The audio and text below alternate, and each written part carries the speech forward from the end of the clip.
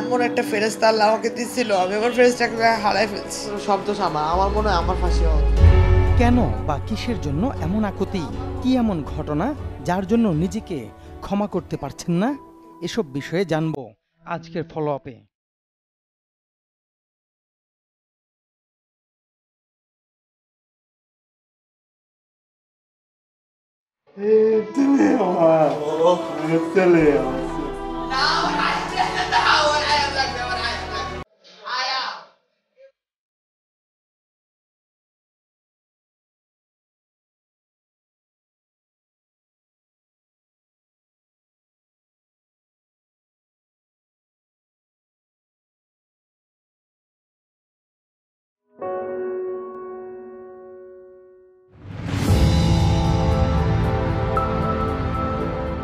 সারা দেশে তোলপাড় ফেলে দিয়েছিল ইউনাইটেড মেডিকেল কলেজ হাসপাতালে সুন্নতে খাতনা করাতে গিয়ে শিশু আয়ানের মৃত্যু।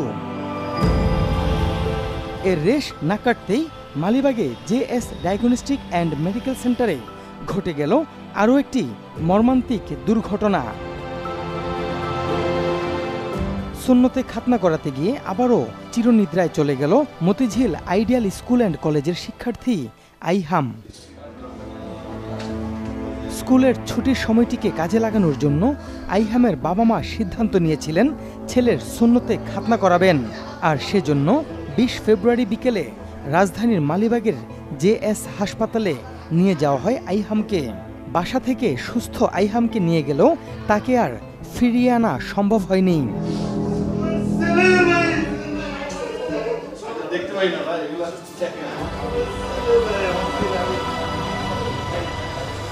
জানা যায় জেএস হাসপাতালের অপারেশন রুমে সুন্নতে খাতনা করানোর জন্য অ্যানেস্থেশিয়া দেয়া হয় শিশুটিকে, সেই সাথে দেয়া হয় ঘুমের ইঞ্জেকশন, এমন দাবি করেছেন আইহামের বাবা। আর এতেই গভীর ঘুমে তলিয়ে যায় আইহাম। আমার বাচ্চাটাকে এখানে আমি সুন্নতে খাতনা করতে নিয়ে আসছিলাম, এখন মারা গেছে। তাদেরকে বলছিলাম যে আপনি ফুল অ্যানেস্থেশিয়া দেওয়া দরকার নেই, লোকাল দিয়ে করেন, তা অজ্ঞান করা দরকার নেই, কিন্তু ওনারা অজ্ঞান করছে। হাতে ধরে মেরে ফেলছে ভাই, হাতে ধরে আমরা পায়ে ধরছি ভাই। আধা ঘন্টা পরে ভাই কি অবস্থা, 10 মিনিটের ভিতরে বাইরে ঢুকতে দেয় না, আমরা পায়ে ধরছি ভাই, পায়ে ধরছি ভাই, ওনাকে জিজ্ঞেস করেন।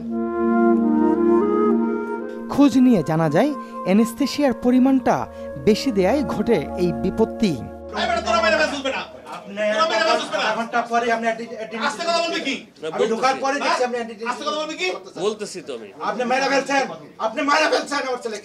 এটা মিথ্যা কথা বলবেন না আপনি। আপনার ওনার পায়ে ধরছি আমি, ওনার পায়ে ধরছি আমি। তাকে বলেছি যে লোকাল ইনফিল্ট্রেশন করে অ্যানেস্থেশিয়া দেব না, লোকাল ইনফিল্ট্রেশন করব, লোকাল ইনফিল্ট্রেশন করে তার সার্কামসিশন করব। তো সার্জনও বলছে যে আমি লোকাল ইনফিল্ট্রেশন করব, তো লোকাল ইনফিল্ট্রেশন করার সময় পেশেন্টকে একটু জাস্ট সেরিট করে দিই। আইহাম ছিল মতিঝিল আইডিয়াল স্কুল অ্যান্ড কলেজের ৪র্থ শ্রেণীর শিক্ষার্থী। নিজের ক্লাসের ক্যাপ্টেনও ছিল সে। পড়াশোনায় মনোযোগী থাকায় তাকে ঘিরে বাবা মায়ের আকাশ ছোঁয়া স্বপ্ন ছিল। সেই সাথে স্বপ্নকে বাস্তবে রূপ দিতে বাবা মায়ের কোনো আয়োজনেরই কমতি ছিল না। ছেলের মানসিক বিকাশের জন্য নানা সামাজিক সাংস্কৃতিক কর্মসূচিতেও ছিল সরব উপস্থিতি। মাকে সে এত ভালোবাসতো ভাই, এই জীবনকালে আমি বাবা মা ভাই বোন স্বামী কারো কাছ থেকে এত ভালোবাসা পাইনি। 10 বছরে আমার এই ছেলেটা আমাকে যতটুকু ভালোবেসে গেছে, আমি এমন একটা ফেরেশতা আল্লাহ আমাকে দিচ্ছিল, আমি আমার ফেরেশতাকে হারাই ফেলছি। এটা তো পরিকল্পিত হত্যাকাণ্ড। আইহামের খাতনার সময় তার বাবা অথবা মাকে অপারেশন থিয়েটারের ভেতরে থাকতে দেওয়ার কথা থাকলেও হাসপাতাল কর্তৃপক্ষ সেই কথা রাখেনি। এমনকি আইহামের শুধুমাত্র অপারেশনের জায়গায় ওষুধ দিয়ে খাতনা করার কথা ছিল, কিন্তু বাস্তবতা ছিল ভিন্ন। ঢোকার পর দেখলাম যে আমার ছেলের পাস লেভেল 0, তারা ম্যানুয়ালি আমার ছেলেকে শ্বাস প্রশ্বাস নেওয়ার করতেছে। তখন আমি ডাক্তারকে জিজ্ঞেস করলাম, এস এ মুক্তাদির, তাকে জিজ্ঞেস করলাম যে ভাই কী অবস্থা, কী হয়েছে? উনি বলে যে লাঞ্চে হয়েছে সমস্যা, লাঞ্চের থেকে আমি ক্লিয়ার করতে চাচ্ছি, কিন্তু কোনো ক্লিয়ার হচ্ছে না, দেখতেছি আমি রক্ত বের হচ্ছে শুধু। পরিস্থিতি খারাপের দিকে যেতে থাকলে আরেকটি হাসপাতাল থেকে আনা হয় চিকিৎসক, কিন্তু পরীক্ষা করে দেখা যায় আইহাম আর বেঁচে নেই। আধা বালতির মতো রক্ত তখন আমি জিজ্ঞেস করলাম যে ভাই কী হতে পারে, ভাই ফখরুল ভাই 10 মিনিট ওয়েট করেন, 10 মিনিট ওয়েট করেন। এবার 10 মিনিট করতে করতে করতে করতে 2 ঘন্টা তারা পার করে ফেললো। তারা একের পর এক অ্যাড্রিনেশন পুশ করতেছিল। তখন আমি জিজ্ঞেস করলাম যে ভাই এটা তো আসলে লাইফ সাপোর্টের জন্য, আপনার যখন যদি আইসিইউ সাপোর্ট থাকে তখন আপনি এটা করতে পারে, পুশ করতে পারে। বাকি না সমস্যা নেই, আমি আইসিইউ অ্যাম্বুলেন্স কল করছি। আইসিইউ অ্যাম্বুলেন্স আসলো রাতে 11:30 থেকে 11:15 সময়। আসার পরে ওনারা বললো যে উনি অলরেডি ডেড। আমি প্রথমে পড়াশোনা করছি। আইহামের বাবা ফখরুল আলম জীবনের দীর্ঘ সময় প্রবাসে কাটালেও ছেলের সুন্দর ভবিষ্যতের আশায় দেশেই স্থায়ী হন, কিন্তু সেই ছেলেকে হারিয়ে বাবা এখন দিশেহারা। 40 মিনিট 45 মিনিট হয়ে গেছে, বাচ্চার কোনো জ্ঞান ফিরতেছে না, কিছু জানাচ্ছে না। তখন বলতেছে যে আপনি এরকম করতেছেন কেন? তাই আইহামের বাবা মায়ের মতো আর যেন কারো বুক খালি না হয়, সেজন্য আইনি লড়াইয়ে নেমেছেন আইহামের বাবা। পুলিশ কোন ধারা দিল, আমি বললাম যে হত্যাকাণ্ডের মামলা দেওয়া হোক। তারা বলে যে হ্যাঁ জি ভাই, যে ধারা দেওয়া হয়েছে এটাই যথেষ্ট, এরা বাইরে হতে পারবে না, জামিন থেকে বের হতে পারবে না, তাদের প্রপার বিচার হবে। আমরাও চাই বিচার হোক। ডিস্ট্রিক্ট কমিশনার ফোন দিল আমাকে, বলো যে বিচার হোক। তো সামহাও আমি আরেকজনের পুলিশের একজন বড় অফিসারের সাথে কথা বললাম, সেও বললো যে কোনো সমস্যা নেই, আপনি মামলা করেন, বিচার হবে। বিচারে এখন দেখতেছি আইও আমার সাথে কথা যোগাযোগ করে না, ওসিও যোগাযোগ করে না। তারপরে পোস্টমর্টেম করতে গেলাম, ওইখানে অনেক বাধার সম্মুখীন হয়েছি আমি। আইহামের মৃত্যুর ঘটনায় হাতিরঝিল থানায় মামলা করেছেন তার বাবা ফখরুল আলম। মামলায় আসামি করা হয় ডাক্তার এস.এম. মুক্তাদির, ডাক্তার মাহবুব মুর্শেদ, ডাক্তার ইশতিয়াক আজাদ সহ অজ্ঞাত ৩-৪ জনকে। এর মধ্যে ডাক্তার এস.এম. মুক্তাদির ও ডাক্তার মাহবুব মুর্শেদকে আটক করে পুলিশ। পরে আদালতের মাধ্যমে তাদেরকে কারাগারে পাঠানো হয়। চেষ্টা করতেছি, অসহায় মানুষ, প্লাস হলো এখন সরকার থেকেও কোনো হেল্প পাচ্ছি না। আমি ডিবি পুলিশের কাছে যোগাযোগ করার চেষ্টা করছি যে যেন মামলাটা থানায় না রেখে ডিবি পুলিশের এখন হারুন সাহেব মনে হয় করোনা আক্রান্ত। মামলাবাদী আমি, কিন্তু তারা যে এজাহারটা লেখছে, এজাহারটা আমাকে আসলে পড়ায় নাই। অভিযুক্তদের জামিনে বের করতে উপরের অপতৎপরতার অভিযোগও করেছেন ফখরুল আলম। আসামি 2 জন এখন জামিন ইয়াতে আছে, কি বলে জেল হাজতে কেরানীগঞ্জে আছে, জামিন পাই নাই। আমরা অনেক চেষ্টা করে ওনাদের জামিন ঠেকাচ্ছি, অনেক কাগজপত্র প্রুফ নিয়ে। আমি যেটুকু শুনছি ওনাদের হাই লেভেল থেকে অনেক প্রেশার আসতেছে জামিন দেওয়ার জন্য। আমার কথা হলো ওদেরকে জামিন দিয়ে দিলে আমি ন্যায় বিচারটা পাবো না। এই জন্য আমি যথেষ্ট চেষ্টা করে যাচ্ছি, যেন আমি নিজেই ওখানে ডিফেন্স করতেছি। এই হাসপাতালটির অনুমোদন ছিল কিনা কিংবা স্বাস্থ্য অধিদপ্তর কি পদক্ষেপ নিয়েছে সে বিষয়ে জানব। আইহামের মৃত্যুর ঘটনায় কর্তৃপক্ষের পদক্ষেপ সম্পর্কে জানার আগে খবর নিতে চাই সুন্নতে খাতনা করাতে গিয়ে জীবন দেয়া শিশু আয়ানের মামলার বিষয়ে। 5 বছরের শিশু আয়ান স্কুল ছুটির মধ্যেই তার সুন্নতে খাতনা করাতে চেয়েছিল পরিবার, আর সেজন্য কিছুটা বেশি টাকা ব্যয় হলেও ভালো হাসপাতাল মনে করে নিয়ে গিয়েছিলেন সাতারকুল ইউনাইটেড মেডিকেল কলেজ হাসপাতালে।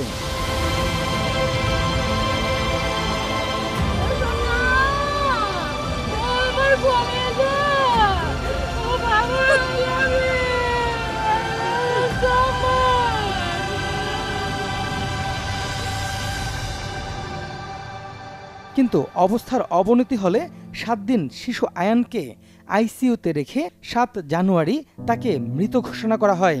নির্বাচনের রাতে, যেদিন আসলে দেশে সব কিছুই ফাঁকা ছিল, রাস্তাঘাট থেকে শুরু করে সব কিছুই, ইভেন আমাদের আত্মীয় স্বজনের কেউ ছিল না, ওই দিন রাত 11:20 দিকে তারা ডিক্লেয়ার করে আমার ছেলে আর আসলে পৃথিবীতে নেই।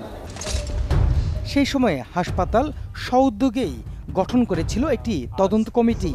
ইউনাইটেড মেডিকেল কলেজ হাসপাতাল কর্তৃপক্ষের সাথে কথা হয়েছিল সাংবাদিকদের।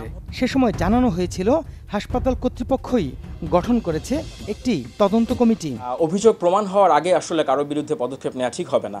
আর যেহেতু এখন আমাদের মেডিকেল কলেজ এবং হসপিটালটি স্থগিত আছে, সো স্বাভাবিকভাবে ওনারাও ছুটিতে আছেন এখন।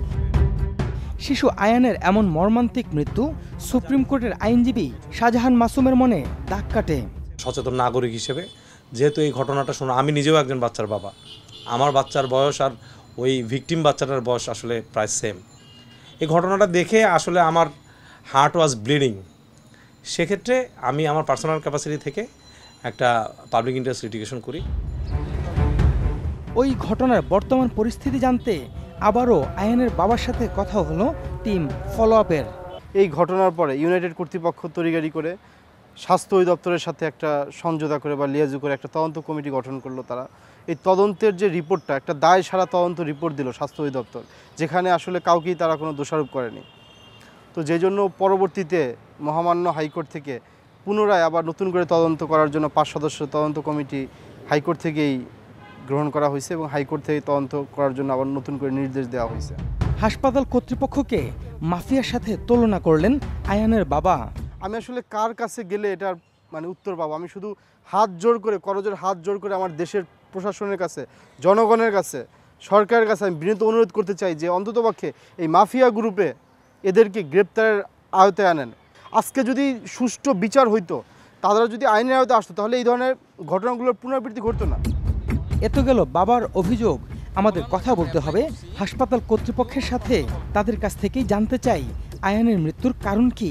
মামলাটা কিন্তু শিশু আয়ান মারা যাওয়ার 24 বা 48 ঘন্টার মধ্যে ওনারা মামলাটা করেছেন এবং একটা যখন মামলা হয়ে যায়, মামলা হওয়ার পর কিন্তু থানা পুলিশের বা প্রশাসনিক যেই কার্যক্রমগুলো আছে ঠিক সেভাবেই জিনিসগুলো আগাবে। আয়ানের বাবাকে মামলা না চালাতে বিভিন্নভাবে চাপ দেওয়ার অভিযোগেরও জবাব দেন তিনি। আমাদের জায়গা থেকে আমি আপনাকে নিশ্চিত করে বলতে পারি যে আমার জানা মতে ইউনাইটেড পরিবারের পক্ষ থেকে কেউ আসলে হুমকি ধামকি দিবে এরকমটা হওয়ার আসলে কোনো সুযোগ নেই। কিন্তু এত কিছুর পরও রাজধানীর বুকে কিভাবে চলছে এমন অনিবন্ধিত হাসপাতাল, সবকিছুই জানবো। সুন্নতে খাতনা করাতে গিয়ে হারিয়েছে 2টি তাজা প্রাণ। কিন্তু এসব ঘটনায় প্রশাসনের ভূমিকা কি? এক্সপার্টের মাধ্যমে আমরা এই বিষয়গুলোকে যাচাই বাছাই করব। প্রত্যেকটা বিষয়ে তদন্তের ভিতর চলে আসবে ইনশাল্লাহ। এবং এরকম একটা বাচ্চা, এরকম ছোট একটা বাচ্চা, আমাদের এই মুসলমানের কারণে একটা বাচ্চা এরকম মারা যাবে এবং এই ঘটনা আগেও একটা ঘটেছে, এটা আসলে খুবই দুর্ভাগ্যজনক এবং এটা হতে দেওয়া যায় না, কোনোভাবে এটা হতে পারে না। আমরা এই বিষয়টাকে অত্যন্ত শক্তভাবে দেখছি। রোগীর শরীরে অ্যানেস্থেসিয়া প্রয়োগের জন্য বিশেষ পারদর্শিতার প্রয়োজন রয়েছে। কিন্তু এসব হাসপাতালে যারা রোগীর শরীরে অ্যানেস্থেসিয়া দিচ্ছেন তারা কি এ বিষয়ে পারদর্শী? এটা কোনো না কোনো আমাদের চেইন অফ কমান্ডে ঝামেলা হয়েছে। সেই ঝামেলাটা কোথায় হয়েছে আমাদের এটা ইনভেস্টিগেট করে বাই করা উচিত। তো একটা ড্রাগ দিলে পেশেন্ট যে খারাপ হয়ে যাবে সেটা ম্যানেজ করবেন কীভাবে যদি আপনি ওখানে সব ফেসিলিটি না থাকে? আর একটা খারাপ হয়ে যাচ্ছে এটা বুঝবেন কেমনে যদি আপনি ওখানে মনিটরিং না থাকে? কারণ অজ্ঞান তো, রুগী তো আর বলবেন আমি খারাপ হয়ে যাচ্ছি, তাহলে রুগীকে মনিটরিং করার ব্যবস্থা থাকতে হবে। তাদের বিষয়ে কি ব্যবস্থা নেওয়া উচিত কর্তৃপক্ষের? চিকিৎসক শুধু দক্ষ হলে হবে না, যে হাসপাতালে যে অপারেশন হয় সেখানকার যে ব্যবস্থাপনা, সেখানকার অ্যানেস্থেসিওলজিস্ট, সেখানকার ডিউটি ডক্টর, সেখানকার সার্ভিস, নার্স, তারপর ওটির অ্যান্সিলারি সাপোর্ট, টোটাল জিনিসের একটি পরিবর্তন করতে হবে। আইহাম আয়ানের মতো এমন ঘটনার যেন পুনরাবৃত্তি না ঘটে সে বিষয়ে কি পদক্ষেপ নিচ্ছে স্বাস্থ্য অধিদপ্তর? সকল তথ্য সংগ্রহ করেছি। আমাদের যিনি অপারেশন করেছে তার বিরুদ্ধে আমরা আমাদের যে বিভাগীয় প্রসিডিং সেটা আমরা নিচ্ছি এবং যিনি অ্যানেস্থেসিয়া দিয়েছেন ডক্টর মাহবুব মোর্শেদ, ওনাকে গ্রেফতার করা হয়েছে এবং ক্লিনিকের একজন পরিচালক ডক্টর মুক্তাদির, ওনাকেও পুলিশ কাস্টডিতে নেওয়া হয়েছে এবং পুলিশ সেটা আইনগত ব্যবস্থা নিচ্ছে। এবং এই হাসপাতালের বিরুদ্ধে যদি অভিযোগ সত্য হয়ে থাকে আমি বলতে চাই যে সর্বোচ্চ কঠোর ব্যবস্থা আমরা নিব। ইউনাইটেডে যে ঘটনাটা ঘটেছে তার প্রেক্ষিতে আমরা ইউনাইটেড মেডিকেল কলেজ হাসপাতাল আমরা বন্ধ করেছি। মামলা চলমান আছে এবং অত্যন্ত তার 2 থেকে 3টা মামলা চলমান আছে এবং তার প্রেক্ষিতে আমরা পুরা দেশে প্রায় 1027টা ক্লিনিক বন্ধ করেছি।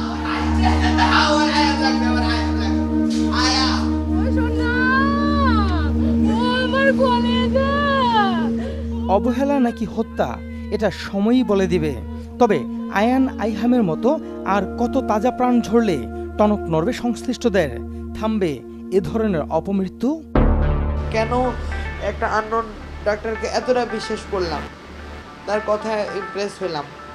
আসলে শব্দ আমার মনে হয় আমার ফাঁসি হওয়া উচিত ছিল।